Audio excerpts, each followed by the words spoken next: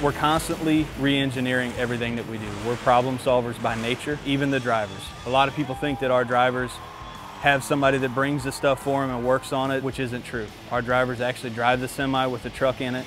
They get it to where it's got to go. They get it out. They tire it up themselves.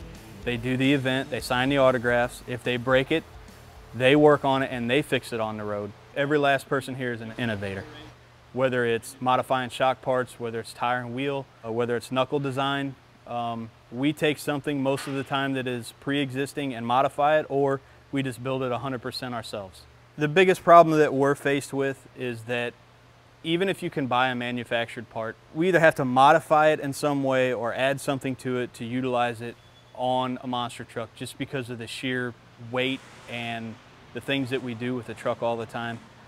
It's just so hard on parts. This is a really good example of how we do that. This was designed to be for use with heavy equipment where it doesn't see the shock load that we show our trucks all the time. So we have to be innovators in that, and yeah, we reverse engineer some things every once in a while, but we also come up with new ideas on how to do things a little different. We learn from what we see that's broken, and we all kind of sit down and go through it and say, okay, well, how can we this, or what could we do different? And that's realistically the progression of everything that we do here.